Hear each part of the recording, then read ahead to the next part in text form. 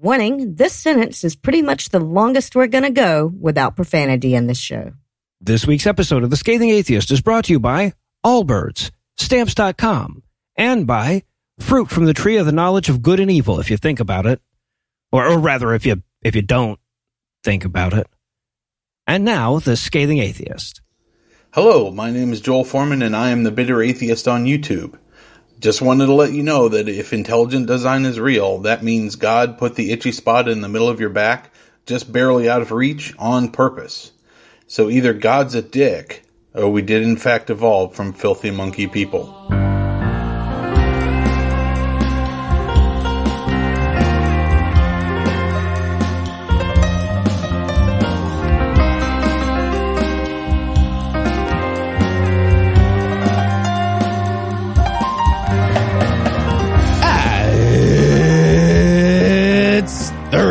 It's May 27th.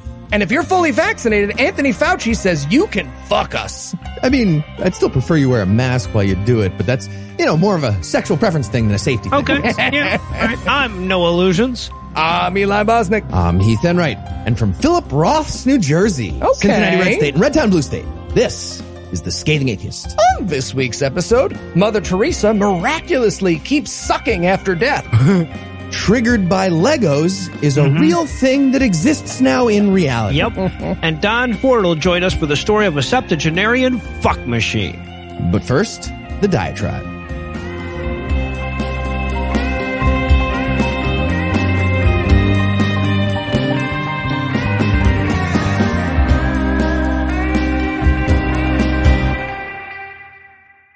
Our show passed a pretty cool milestone last week.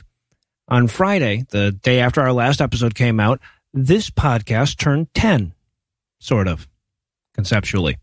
Lately, we haven't been producing shows for 10 years, but May 21st of 2011 was the first time we tried to record an episode. Heath, myself, and a non-Eli third guy recorded a sample episode, and the result was so horrible in every possible way that we decided not to do anything with it at all. The audio quality was shit, the content was all over the map, the humor was strained. Basically, it was a great lesson on how much more shit we needed to learn before we made a podcast.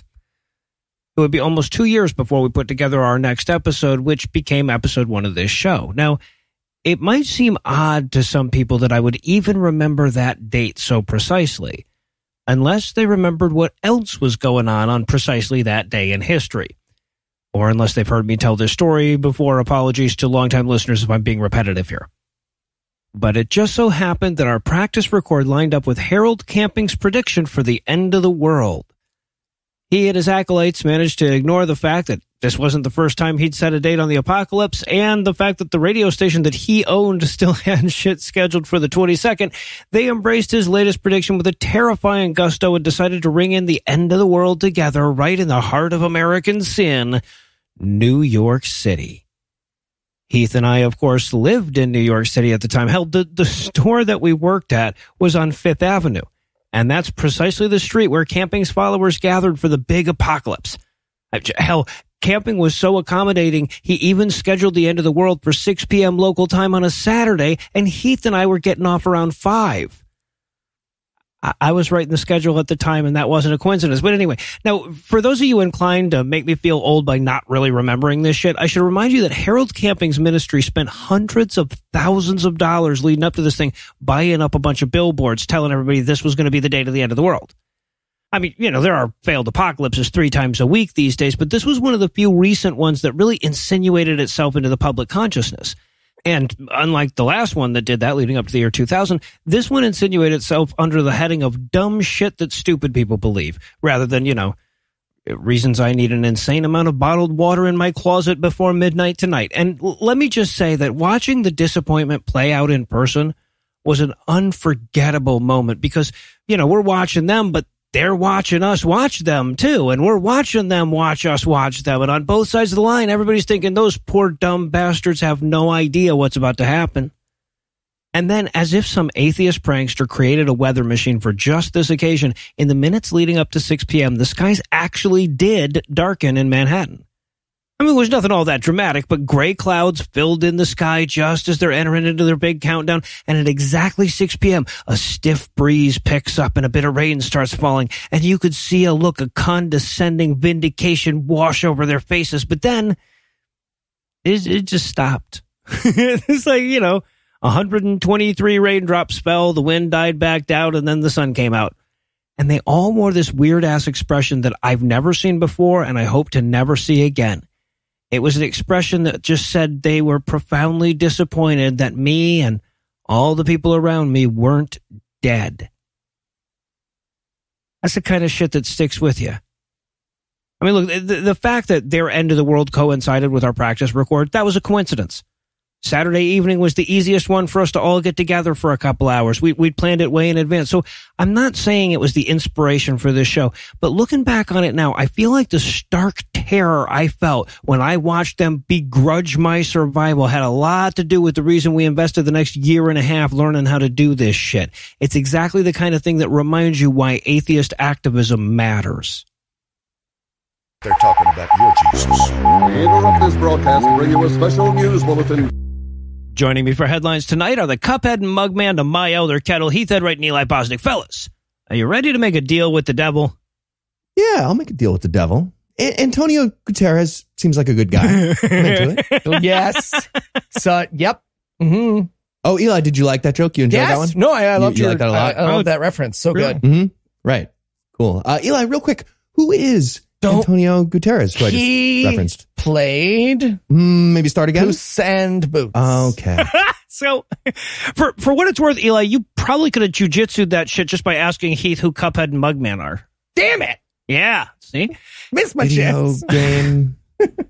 In our lead, God damn it. In our lead story tonight, we have yet more evidence that Mother Teresa was a terrible, demonic, pain-obsessed, sociopathic cult leader. And that's on top of all the definitive pile of evidence that we already had. And I have to constantly remind myself that there's a lot of people who don't already know that. But yeah, she was a fucking monster who literally tortured children as a rite of sanctification. She fetishized poverty to such a degree that she forced her patients to live in squalor even when she had the means to improve their conditions.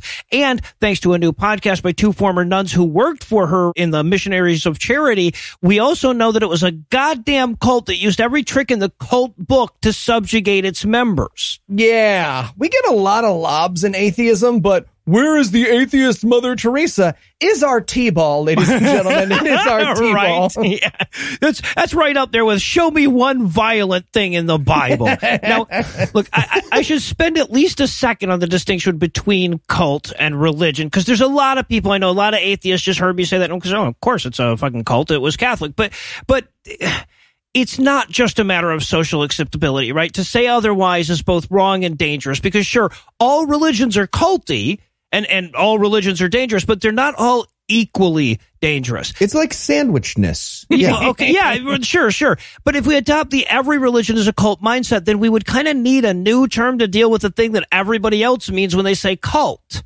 Right? Like, all the telltale signs of cults are just extreme versions of shit that you find in every religious groups, but the degree matters. You can be a member of a lot of religions without completely cutting off ties with your family and surrendering your name, for example. And we do a disservice to members of both cults and non-cult religions when we act like the harm that each of them causes is the same. Yeah. So that's right. Non-cult religions.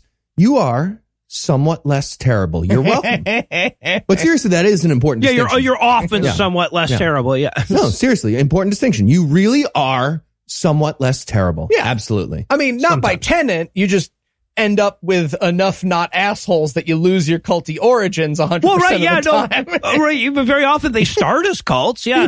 Yeah. You're like the taco of sandwiches. Yeah. Exactly. Anyway, so the point is that the thing Mother Teresa was leading was a cult, even by the most strict definition of that word. Okay, in the new podcast, The Turning, The Sisters Who Left, two former members of Missionaries of Charity talk about wanting to, escape, but being under constant surveillance. They talk about wanting to see dying family members, but not being allowed to. They talk about being forced to regularly self-flagellate. And they talk about all kinds of other shit that would be, immediately identified as cult behavior if it weren't so heavily associated with Catholicism. Yep. Okay, so I know Waco went badly. Oh, yes, Jesus it went Christ. badly. But Ooh, an interesting but. there's a but here. You're a big enough cult that we won't use tanks. Doesn't feel like the best policy either. Right, I think yeah. it's somewhere in between those things. Yep. Compassionate tanks. Right. Something like that. Tiananmen Square, exactly. Yeah, Janet Reno, if you're listening, hit us up. I'm thinking pillows, bright yellow paint. Oh, that could be fun. It could be fun that way. Yeah. You guys remember when Janet Reno said Yeah, the tank? Janet Reno. Was it just a car? Attorney General. Now, as I've always, are you just making sure you didn't get that wrong? She was the lady from, yeah, okay. Cut. So now, as I've already said, the fact that Mother Teresa is a terrible person is nothing new. Christopher Hitchens wrote a whole fucking book about it called The Missionary Position because, you know, he's clever like that. And a physician from Calcutta named Arup Chatterjee became a nationally recognized figure for drawing attention to her charity's standard of care or lack thereof, right? It can only be aptly described as torture. Yep. Like she fetishized pain to such a degree that she denied pain-relieving medicines to dying patients so as not to rob them of their divine suffering. She ordered that children be tied to their bed. She insisted that her hospitals reuse hypodermic needles because of frugality. You know, again, they could afford new ones. Mm-hmm. They just didn't. And for all the assholes who want to deploy she couldn't have controlled every aspect of that giant mission defense. Like, I want to point out that all this shit started getting significantly better immediately upon her death. So yeah, she was the problem. Yeah. Yeah. Hot tip. Anyone who thinks God is guiding their medical care, always doing a worse job than someone who doesn't think that. Well, always, pretty much. all the time. Pretty much, yeah. And by the way, in case these revelations are new to any of our listeners, I want to point out that all of this shit, except the latest revelation of the mission's cult-like behavior, was a matter of public record before the Vatican made a saint out of her. Mm-hmm. And in Warning Gable news, right-wing pastor and man who dresses like a character from the video game Fast Draw Showdown Geriatric Edition, Andrew Womack, had opinions about gay people this week, namely that we should put warning labels on their foreheads because they are hazardous to your health. Okay. I guess I want one of those labels too. I am definitely hazardous to Andrew Womack's health, very potentially. Look, I feel like the guy whose group just spent a pandemic refusing to wear masks and Christ's persecution with to-go cups are insufficiently humbled before their Lord needs to shut the fuck up about warning labels on people, right? Are we playing with warning labels now? Yeah. Oh, we're doing labels? That was your idea? Was that yours? Yeah. I'm going to sew mine on you. So on last week's episode of the Truth and Liberty livecast, Womack's guest was bemoaning the fact that gays are taking over and nobody watched her shitty documentary because it got kicked off Vimeo. And that is when the discussion of health hazards of homosexuality came up, with Womack saying, quote, homosexuals have like 3 times as much suicide as heterosexuals. And then you go into transgenders, sick, and it just continues to go up, end quote. Okay, maybe we're not hate criming hard enough to help them out. Let's make up some new slurs, Yeah. I guess, right? Right. Let's get I'm sorry, the congregation on fact some that slurs. you can bully somebody into suicide sure says something negative about them. Yeah. Yeah. Is that what you're saying? He concludes, quote, it's a very destructive lifestyle. They have 20 years less that the homosexual lives than a heterosexual. And, cigarettes take an average of 7 years off a person's life. So homosexuality is 3 times worse than smoking. We ought to put a label across their forehead. This can be hazardous to your health, end quote.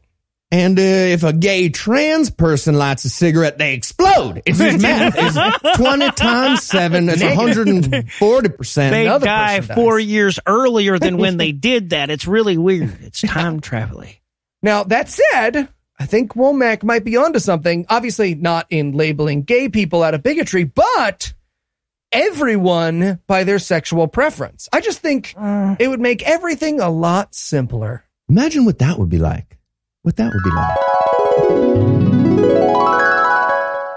Hey, Bill, thanks for coming.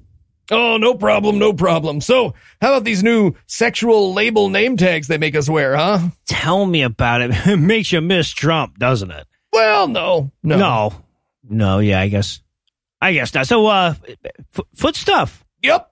Yeah, me and the missus both. I gotta tell you, it was adorable when we got our labels and then we turned and they matched. It was it was really nice. Yeah, no, it's really sweet. That did not happen with Stacy and I. Yep. Yeah, no, Cheryl told me. Any luck on getting her to peg you so far? Nope. But we're still working on it, you know. Oh, good for you. Good for you. That's hard.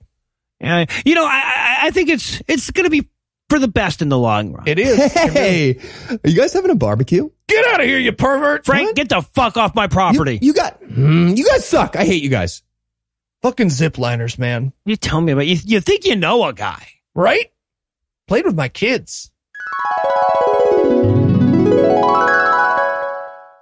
And in hole news. Yeah, that's such good wordplay. It's coming because University of Alabama Birmingham student Jackie Gale has decided that her entire school is in a suicide pact with her. And she's the very first we've heard of what I'm sure will be many Christians demanding exemptions to their school's vaccination policy. Great. Yeah, I mean, they're already exempt from a bunch of hate speech policies at universities. Why stop there? Go ahead. Well, I mean, get more exemptions. To be fair to Jackie, being dead and attending University of Alabama Birmingham are so close to the same thing that it's weird for them to draw a distinction. I feel like that's weird. So, yeah, according to the letter sent from her attorneys, Miss Gale has several stupid and factually incorrect objections to vaccination. So let's go over them. First, quote, Miss Gale's Christian faith prohibits her from receiving vaccines because of her understanding of the biblical commands that Christians must honor God in how they take care of their bodies, and that Christians should not participate in medical treatments that rely upon abortion. Due to these religious convictions, Miss Gale has never had a vaccine injected into her body.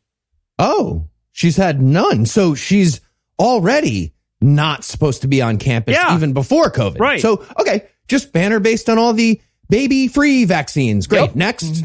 Yeah, so for those of you who aren't familiar with this bullshit, this is a reference to the fact that all three of the major vaccine makers do confirmation tests using fetal cell lines. And those fetal cell lines were originally harvested 40 fucking years ago from elective abortions, but have since gone through hundreds of generations. And it's like saying, I refuse to be treated by any doctor if anyone in their family has ever had an abortion.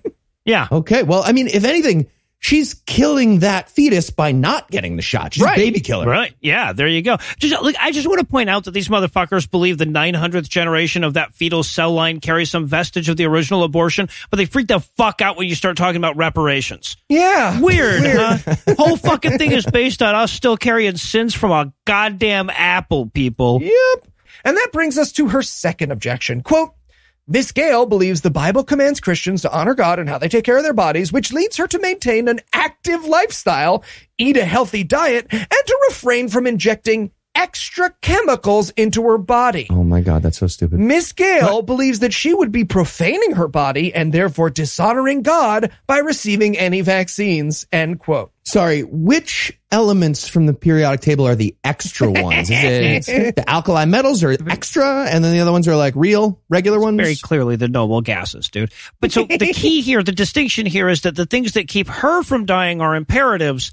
The things that keep her from killing other people are extra, right? Yeah. That's how you know which chemicals are which. Superfluous. Yeah. So a couple other things. As the letter says, Miss Gale believes the Bible commands her not to have any interaction with any things, but it doesn't. The Bible doesn't say that. I mean, look, I could be correct about this. Our lawyer, Andrew Torres of the Opening Arguments podcast, is constantly surprising me with how much sincerely held lava you're allowed to pour on your genitals in this country, even when the Supreme Court isn't packed with extras from God's Not Dead 4. But, I mean, I really don't know. I don't think you're allowed to just be like, my client believes that the Bible says he can shit in the salad bar at TGI Fridays. And even if you are, we ignore that shit all the time, right? Like, I can't walk into HSBC, take out a loan, and then send them a letter from my lawyer saying that the Bible is against charging interest, even though the Bible is against charging interest. It's very clear on that, well, you can do that. You could send a letter. Well, right, yeah. And, HSBC can own your house. Yep.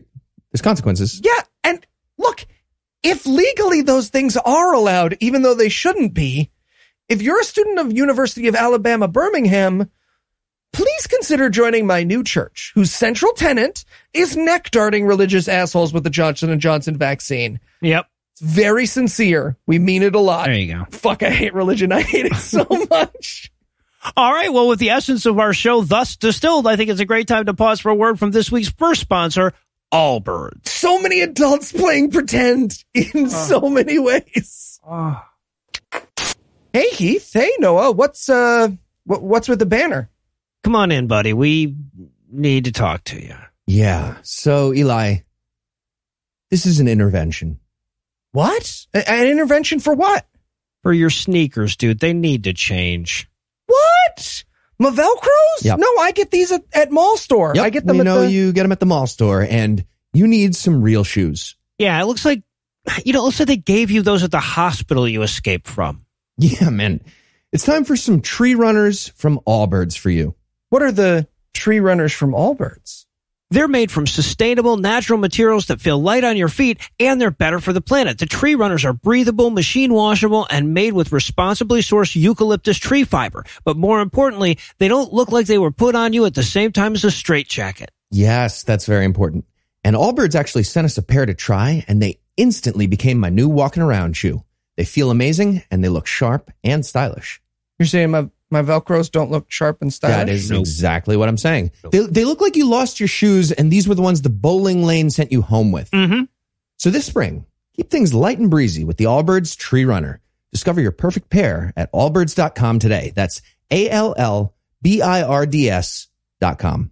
Okay, I guess I'll try some. But I can still always wear these athletic shorts, right? These are still cool? Just give us a second to change the banner. We're going to change it up, yeah. Oh, beans. Next up in headlines, the visible light spectrum is sometimes referred to as a rainbow. Anna? What are you guys talking about? It's the newest, the greatest Christian freak out. That's right.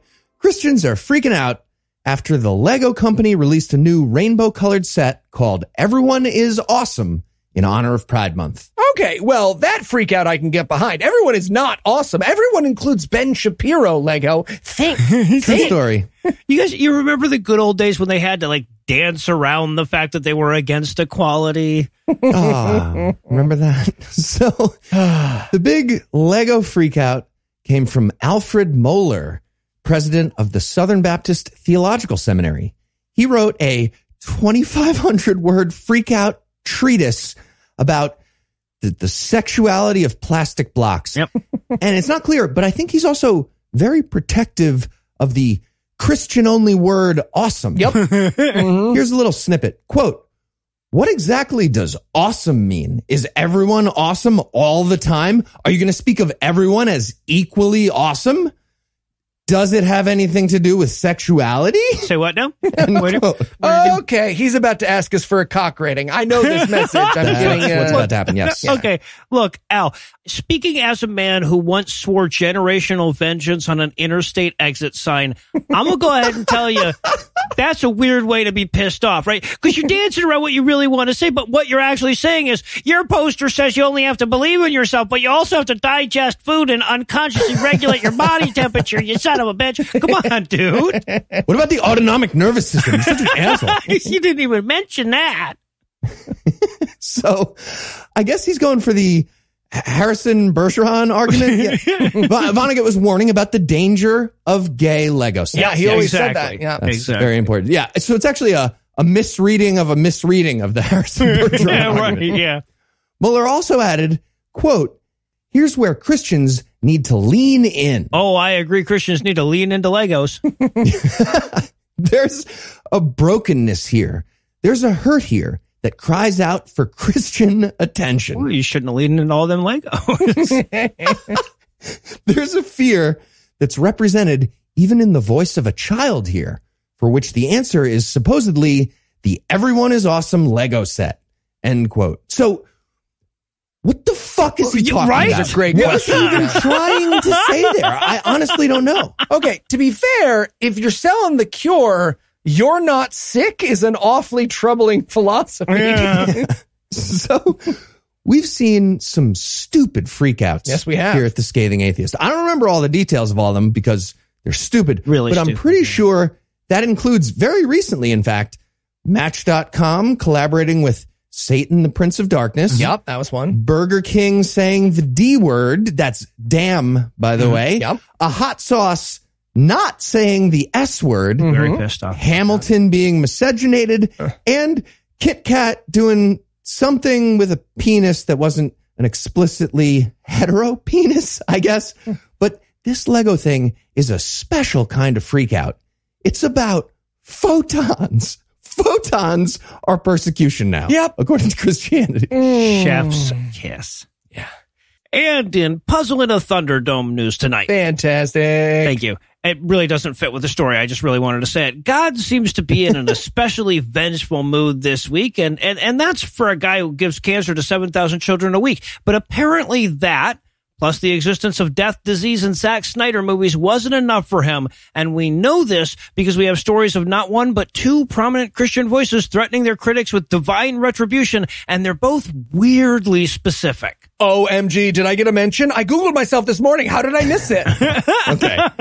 If Eli's trending for this, that's a win for us. Yeah, it could have been so much goddamn. We have a lot of backup plans, and none of them are for this. Right. All right, so we're going to start off with televangelist Robin Bullock. I killed a man. Now, if you've never seen Bullock, I'm going to need you to imagine that Heath and I joined forces with Mike Lindell's crack addiction, fused into a single entity, and made an embarrassing run at a career in country music. He's so rough. He looks like Ned Stark having a midlife crisis based on jackets. Yes! Anyway, so Robin, who totally isn't wearing a wig and has successfully convinced me that that's his real hair, told his audience that if anybody made fun of him, God would unleash the scarecrow toxin from Batman Begins on their ass. Quote, Yes, he did. however you treat the mouth of God, it determines your future.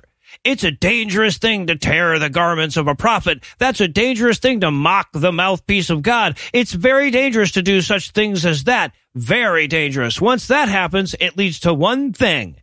It leads to insanity. End quote. Oh my God, his thread is literally, I'm not crazy, you're crazy. Also, free drugs from God. Like, Right? that'd Yeah, be I was fun. gonna say. The scarecrow thing could be fun. I think I would get into that drug. Yep. So, okay, but not to be, what's the opposite of outdone? Not to be indone? Self-proclaimed prophet Hank Kuhneman of One Voice Ministry also issued a thread on behalf of his God this week.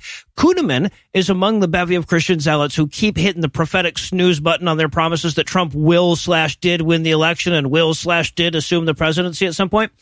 Anyway, he's sick of people pointing out how demonstrably wrong he is, but what's worse, God is sick of it too. And that's why God informed us via Hank Kuhneman, of course, that he intended to inflict people who criticize him with leprosy. Okay. Interesting. Did you guys put him up to this as a ruse to get me to bathe? You have to tell me. It's like being a cop. Yeah. When your dick falls off, I really want it to be clean. That's my big focus. Yeah.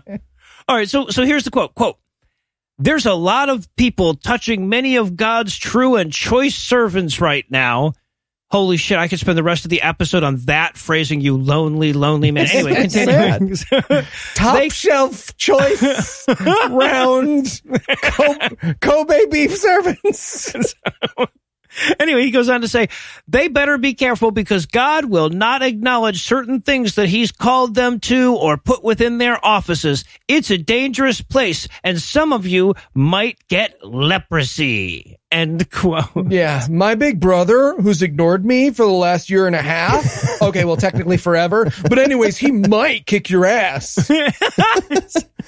All right, well, time to grind up some fetus arms and make a vaccine for leprosy. Yeah, right, I think that's right, the exactly. only option. Or you could just use the antibiotics that easily treat leprosy in the modern day. So, yeah, two possibilities, of course. One is that by this time next week, I'll be an insane person with leprosy. Another is that Hank Kuhneman and Robin Bullock are full of shit and there is no God. And I should note that these possibilities are not mutually exclusive. Yep, that's fair. And finally tonight, in non-clungible token news, Oh, well done. we have a story about NFT artwork and vaginas. NFT stands for non-fungible token, and it's a general term for anything with ownership verified by the blockchain, like a Bitcoin. But cryptocurrency isn't the only use of the blockchain. Sometimes people use the blockchain to verify their unique ownership of artwork as a certificate of authenticity. We actually talked about this on another show recently. Yeah, it's called The Skeptocrat. Maybe you've heard of it. It's in the New York Times. It was. Yeah, it's in New York. And the story was about an artist named Beeple who set a new record by selling a JPEG for $69 million at Christie's auction house. And that's fucking stupid. I'm furious about NFT artwork about once an hour since I discovered that this exists. But we might have finally found a good use for this stuff. Model, actor, and singer Cara Delevingne is raising money for women's rights, the LGBT community, and the environment by auctioning off their vagina as an NFT. Okay. Well, now I feel better about not getting what NFT stands for. So, Delevingne is gender fluid and came out publicly as pansexual last year. Of course, that went along with a jingle from Anna and a giant freak out by the Christian right. Just like when Elliot Page did anything recently. Yep, anything at all. Like when he stood near a pool. That was the freak out last week about Elliot Page. Freak out in my pants, maybe. Elliot Page was looking good next to that pool. Right? Yeah. Well, it looks like Delevingne found a great way to channel the panicky rage of the Christian right into a fundraiser for everything they hate.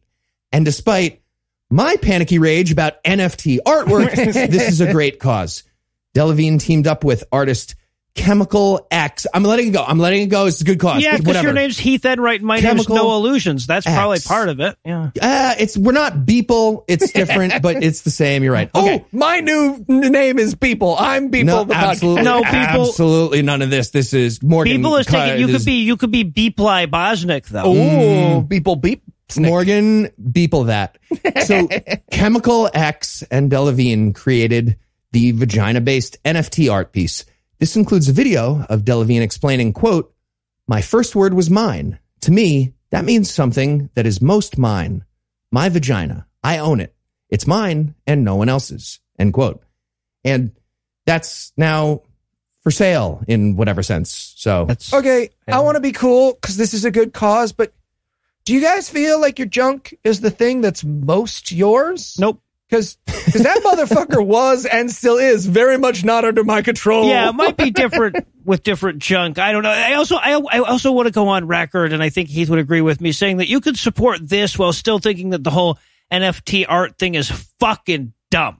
Right? Yeah, that's the whole point of the story. If people are buying leprechaun farts, you might as well sell some leprechaun farts for women's rights or whatever. That doesn't make it any less dumb. I want to be super clear where we stand on that. Great cause. Great work, Cara Delevingne. I want to sell the picture of me licking Ray Comfort. By the way, speaking of Christian freakouts, Delevingne is also working on a new line of sex toys for all genders and sexualities. In response to the trend in the sex toy industry of everything pretty much being a dick, the new brand is going to focus on anything but that, which is, again, great work. Just so many other body parts to smoosh into and around your stuff. I like that. I think finally, it's a good idea. The elbow dildo we've all been waiting for. Right.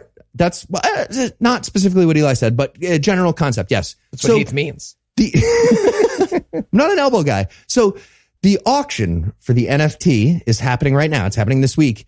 And pretty soon, the artistic digital concept of Delevingne's vagina, which is theirs and no one else's, is going to be a non-fungible token in the blockchain that's going to be owned by someone else, which is confusing to me.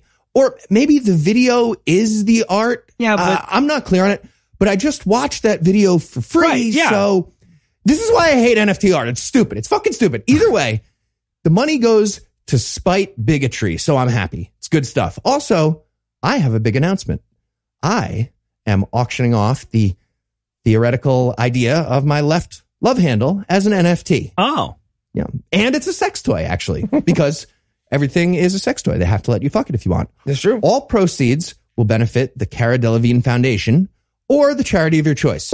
Andrew has made it clear that I have to add here that they do not have to let you fuck it if you want. That is not a thing. Okay, sorry, Heath, can I just tell you I want to buy that on the podcast? Because I'm pretty sure you knowing that I'm going to fuck your love handle is a great prank, and I can get that out of the way right now.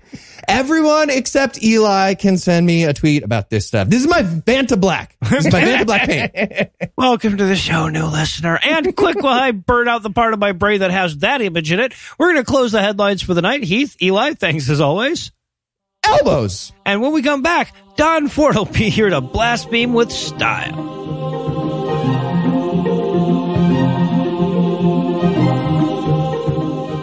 Hey, podcast listener.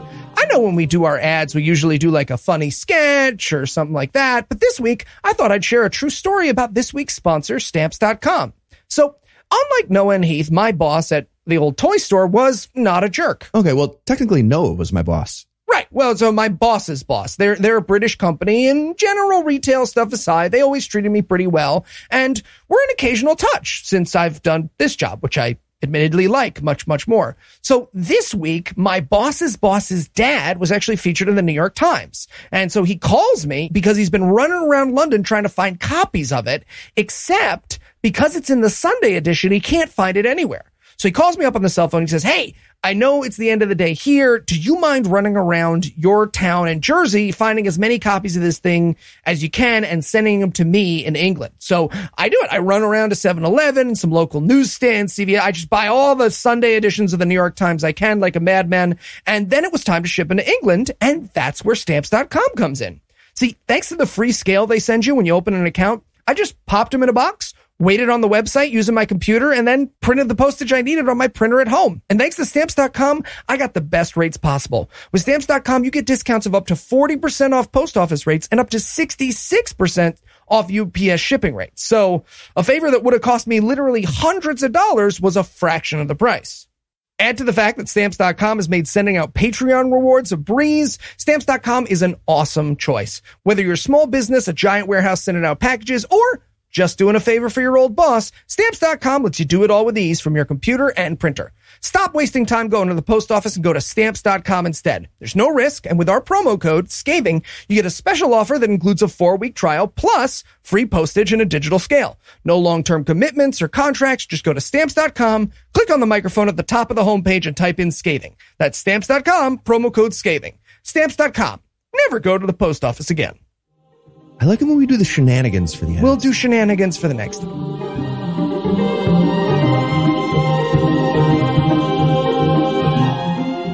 But if we buy Dogecoin low, when it goes high, that's when we sell it. No, I'm familiar with the terms low and high. That's not the problem. Because that's when we buy it, when it's low. Hey guys, are you ready for Bible Peace Theater? Yes, God, anything but this. So where did we leave off? Okay, so Saul is dead, Samuel is way dead, and David is finally king. Right, yes. So he started ruling when he was 30, and he ruled for 40 years before his story really picks up. Damn, it's like the Nevers up in this here. Dude, spoilers, please. I didn't spoil anything. I just said it is like the Nevers. Yeah, it's going to get canceled anyway because everyone hates Joss Whedon. Everyone hates your mom. Well, everyone hates your mom. That's not involved with it anymore. Better not be canceled. Anyway, after 40 years of rule, he goes to Jerusalem to declare it his city. Hear me, city of Jerusalem. I am David, your king, and I am here to rule you. Not so fast. What's that?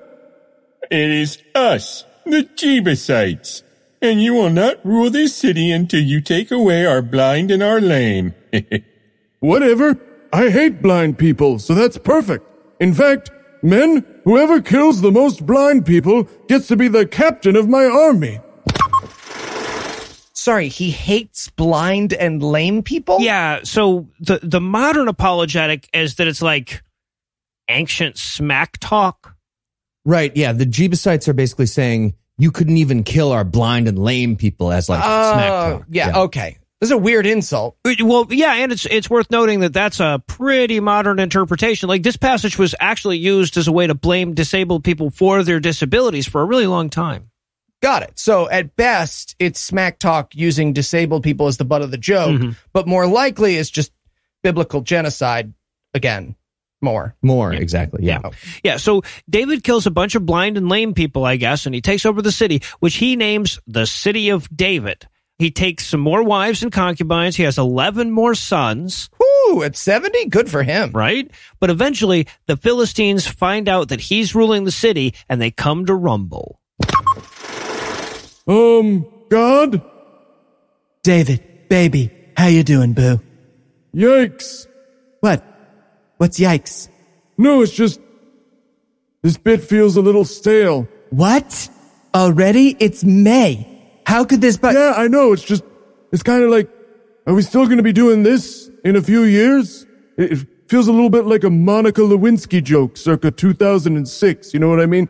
Okay, first of all, she's on Twitter now, and she's hilarious. Second of all, we have been doing this bit for 2 years now. We're just gonna switch me over to Noah doing a boomy voice now? I mean, I just feel like if the goal is to make fun of the Bible, Noah doing boomy voice as God is gonna serve us better now that Trump isn't president anymore. Hey, Eli, really need you to stop working this out in character during the show. I needed to say goodbye. On our comedy podcast? A lot of people are going to miss Donald Trump as God bit. They need this. Trust me. I mean, I feel like you need this. Don, you don't even go here. Don't you speak to Don like that. Can't even tell you're Donald Trump from your Joe Biden most of the time. So, what did you need? Right. Well, we've got a fight coming up with the Philistines, and I was wondering if we should attack them from the front. No. I'm thinking you wait up in the trees, and then, when you hear them coming, you drop down and attack them.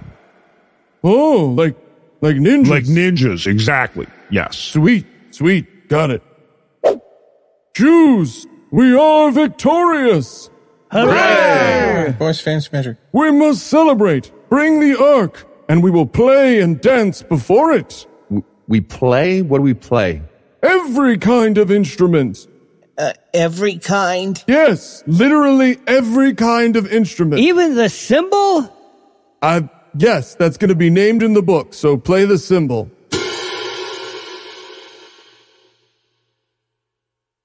That's it. I'm done. Yep, you know what? Kind of a limited instrument in retrospect. Anyways, everyone, thong dance for God! Thong dance for God! Yeah! Oh, whoops. I fell and touched the ark. How dare you? Dude, God killed him. Oh, yikes. Yes, he did. Back to the thong dance? Kind of feels like the moment's dead now, right? Yeah. Okay, fine. I'll do a thong dance myself. I gotta say, for a 70-year-old guy, he's really going for it there, right? Yeah, he's going for it. Town. Kind of looks like someone put a box of raisins in a paint mixer. He's like a strip club stayed in the bath way too long. Right, like if an old age home put on a production of the movie Cats. Oh, yeah. Okay, everyone. Now that I've done my thong dance, we're gonna bring the ark home. But just so we don't make God mad, we're gonna sacrifice an ox and a fat calf every 6 steps. Every 6 steps?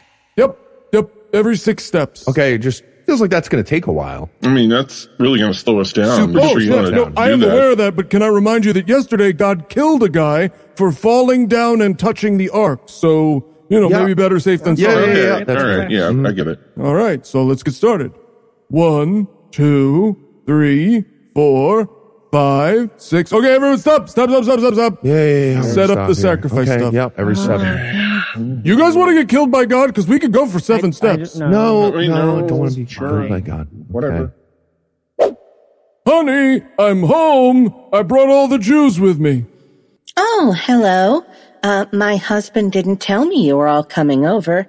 How thoughtful of him. Yeah, well, they're here now, so... I mean, we could go. There's a... No, you stay. This is my house. I'm allowed to have guests. Oh, yeah. The big husband who shook his tuchus in front of every slave girl in the city yesterday. Oh, yes, how very royal of him. He's allowed to have guests. Seems like you guys might want to talk this out privately. No, you all stand there and watch this. Well, maybe I'll go and honor those slave girls in a way I can't bring myself to honor you anymore, if you know what I mean. Honor me. Sure, Mr. I had a heavy dinner. Yeah, you go show those slave girls what you're made of. I will. I'm gonna. Please let us leave. Sit down. We're all eating a 9-course meal, and this conversation is going to take place in front of you the entire time.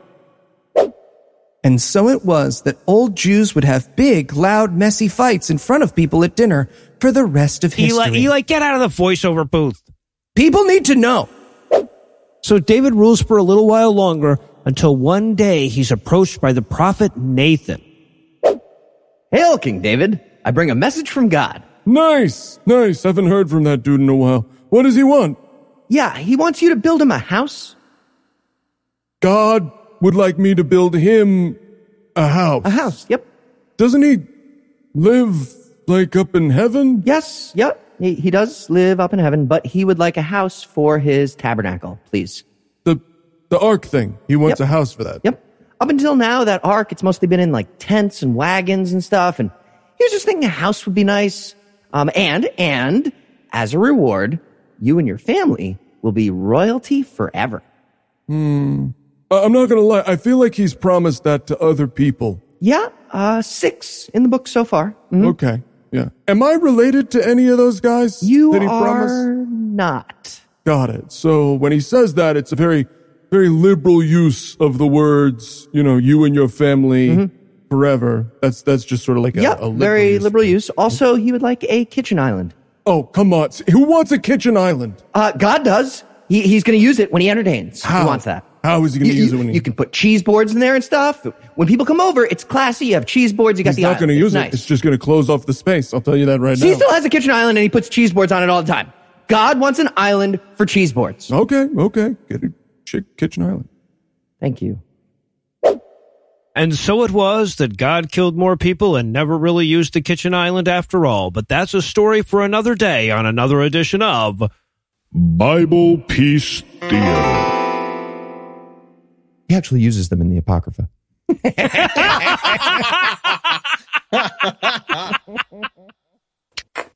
Hey, podcast listener, I'm Noah Lugeons. I'm Heath Enright. And I'm Eli Bosnick, reminding you it's the final week of Matreon. That time of year when we ask you for money extra hard so that we can pretty much leave you alone the rest of the year. Our new and upgrading patrons have helped make some amazing stuff happen over the years. Yeah, for instance, last year, you guys helped me quit smoking. Yes, you did. But you also fund our live shows, convention appearances, and new projects like D&D Minus. And as of this recording, more than 300 of you have already upped your pledge by as little as $1. But there's still time to give. So head over to matreon.com. That's MAYTREON.com to sign up and donate. And remember, no matter what show you donate to, all of our patrons will be invited to our Pajama Party live stream on August 7th. It's going to be our first get-together as a cast in more than a year. Noah, Lucinda, Heath, and Andrew is actually going to be meeting my baby for the first time. We're going to be playing games. I'm going to do magic. I'm going to juggle. And just so much more. So one more time, huge thanks to all of you who have already donated. And if you're able to toss us a couple bucks and you haven't yet, now is the time to do it. Please. Matreon. May we please have some money? Ugh, you ruined it. I didn't ruin it. You love puns. That's not a pun. Wordplay. Mm-hmm. And it's time for the part of the show that comes next, the listener feedback. This is the part of the show that shows up when you least expect it, even though it's always in the same place. And our first message comes from Yoel, who says, minor correction for Noah. You were talking about the popularity of the Nintendo Entertainment System in one of your rants recently, and you said they could sell thousands of copies of a 7-Up ad if they called it a video game. Hate to call you out on this, but the game you're thinking of was on the Super Nintendo and just so happens to be one of the greatest platformers of the 16-bit era. Talking about actually a game I had. I love that game. Anyway, continuing. Keep up the good work. End of message. All right. So, Yoel, I'm going to open up by saying I forgive you. Heath and Eli know what a mistake you made.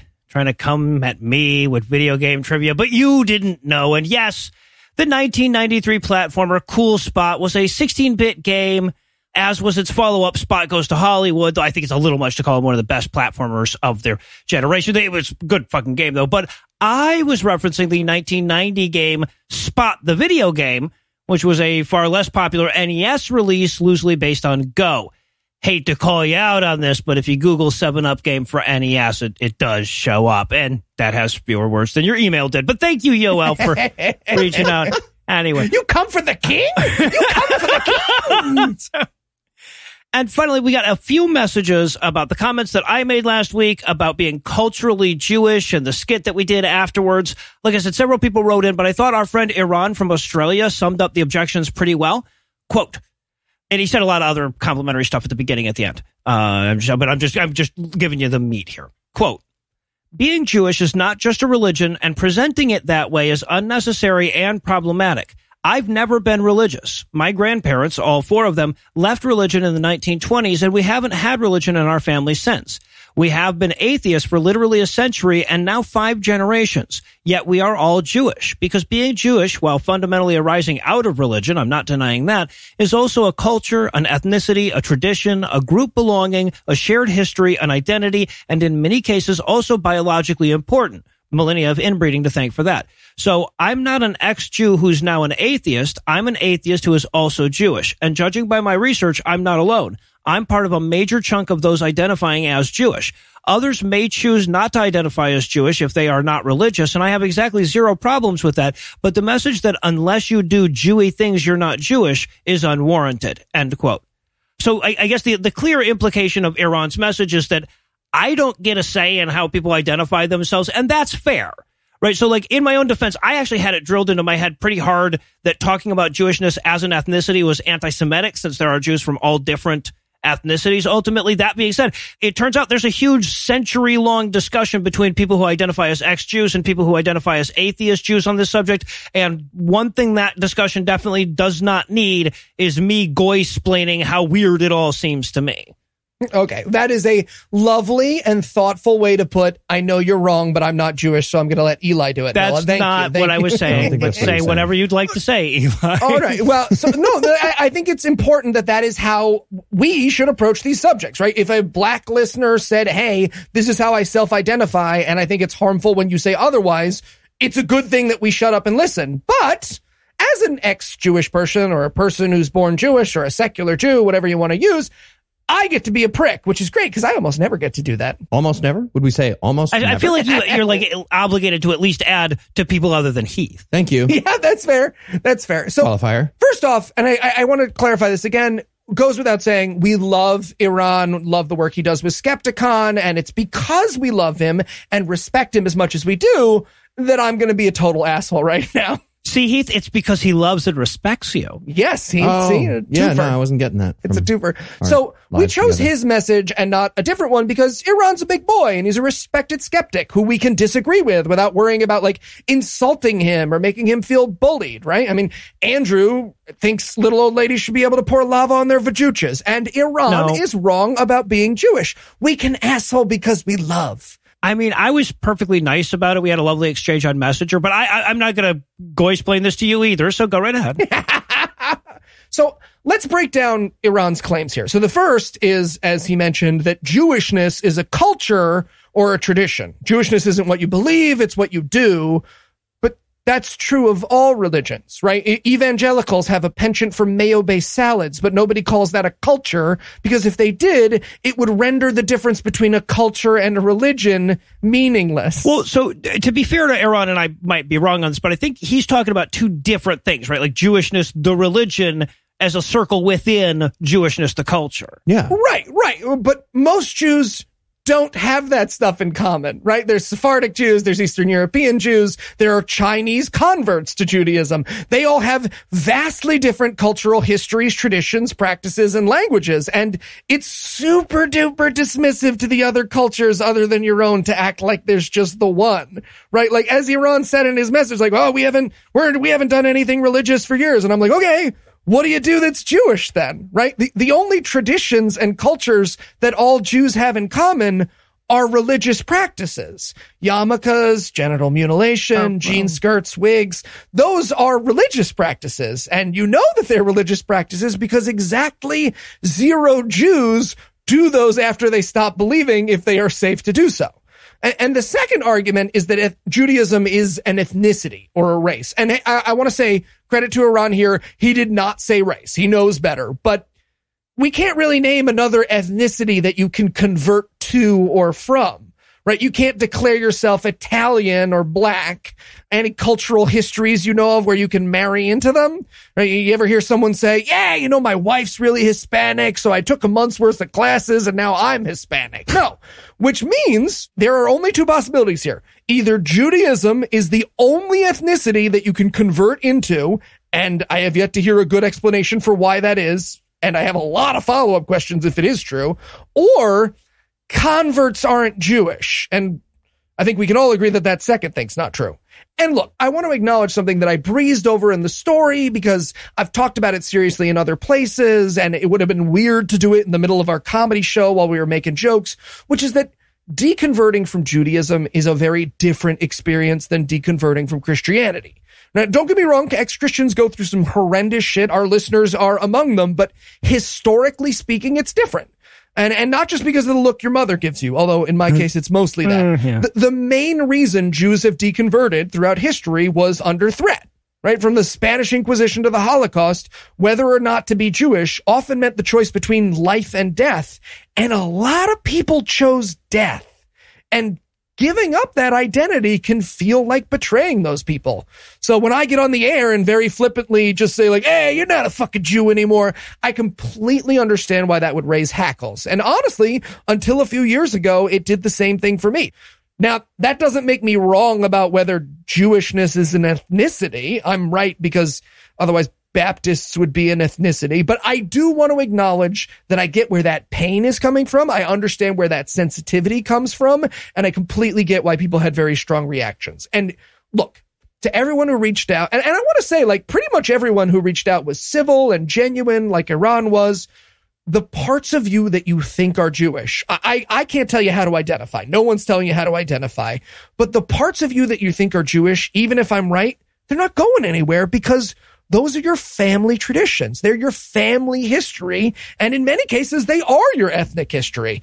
And nothing you believe is going to change that, like matzo balls and latkes and making falafel wrong, even though you know it's way better without pickles, are all parts of who you are. And you can celebrate those things and embrace them, but you can do it without lending credence to extremists who are going to take cover behind you. Okay. And I actually agree with Iran. But we're going to get into the weeds even more if we go into that. So, yeah, Iran was right. Let's move on. So, how dare you? I feel like we should add one piece of feedback where we don't dunk on anybody, so like people will still tell us stuff. I mean, love you, Yoel and Iran. Thanks for the feedback. Heath, you got something? Timmy is a real listener who reached out. Very real. Timmy, the real listener, reached out to let us know that blueberries are delicious. Well said, Timmy. I don't care. I mean, I can't argue with that. Okay. Damn it, Noah. And that's all the feedback you get. If you want more, keep sending us those emails, tweets, and Facebook messages. You'll find all the contact info on the contact page at scathingatheist.com.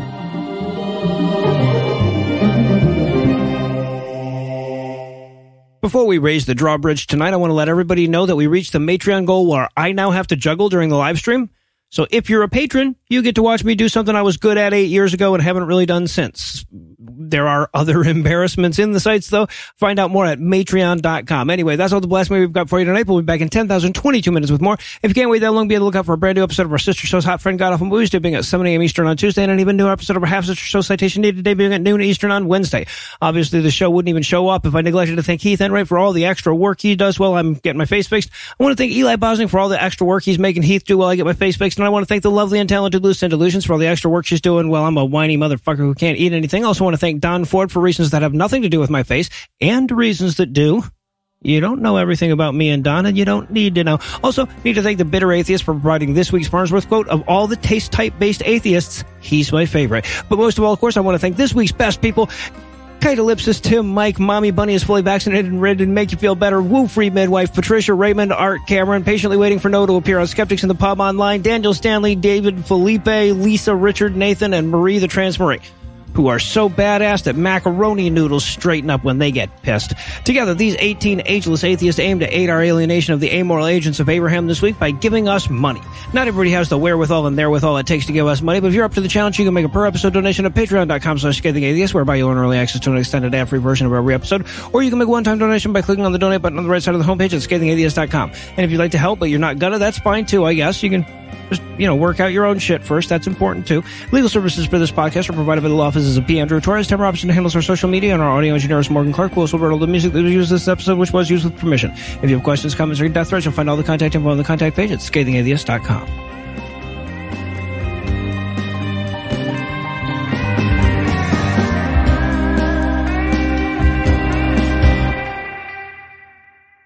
They can fuck us. They can fuck us. I'm sure Anthony Fauci would agree. Yeah. If you return my calls, coward. Say his name right on the message. Jew. The preceding podcast was a production of Puzzle and a Thunderstorm, LLC. Copyright 2021. All rights reserved.